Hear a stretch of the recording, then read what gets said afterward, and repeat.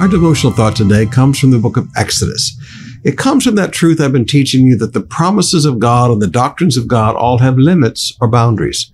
And sometimes these boundaries are conditions. One of the beautiful truths in the Word of God is that God's promises often have a boundary of conditions placed upon them. And there are many people, they want the promises of God, but they don't want to fulfill the conditions.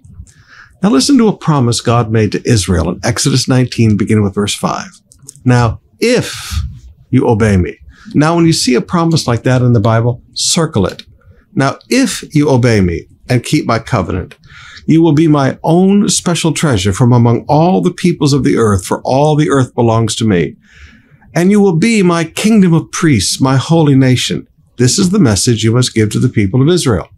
An incredible promise. A promise of relationship, a promise of service, but it was all based on an if. If you will obey me and keep my covenant. There was a condition there. Obedience and keeping the covenant. He said, then we're going to have relationship. You're going to be my special treasure. And he said, we're going to have service. You're going to be my kingdom of priests. You're going to be my holy nation. Now, God hasn't changed in his desire to touch a world with a body of people. 1 Peter 2:23. The church now is called a holy nation. The church is called a kingdom of priests today.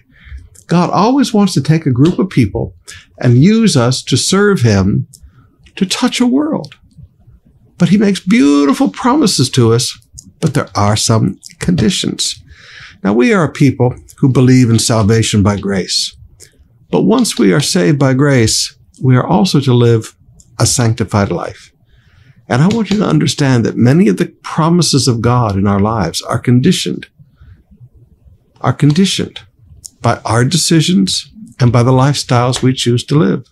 You're going to have two people making different decisions and choosing different lifestyles to live. One will walk in the promises of God, and one will be frustrated and say, where are the promises of God?